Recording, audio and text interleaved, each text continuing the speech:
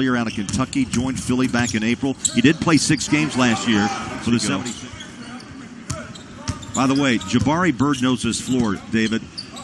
He had his career high against a university out of BYU ever. Absolutely. I mean, now, but he was also for him, for his family. Which city presents the best fit for him?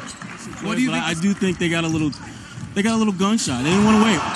Sorry, Ron. Traditionally, from a number standpoint, it's the shot off the bounce comes after being able to catch and shoot. Most guys can catch. Timeline. Just over 4 minutes left. Boston has not scored in the last 4 minutes, and Philly taking advantage. Usually, the number one indicator of a future pro went off to Kentucky and just hasn't really ever developed. He's knocked down 11 points, but what's impressive too, defensively, 3 block shots as well. And another block shot right there for Bolden, who has been wildly impressive. Boy, 6'10", he does play up above the rim, doesn't he?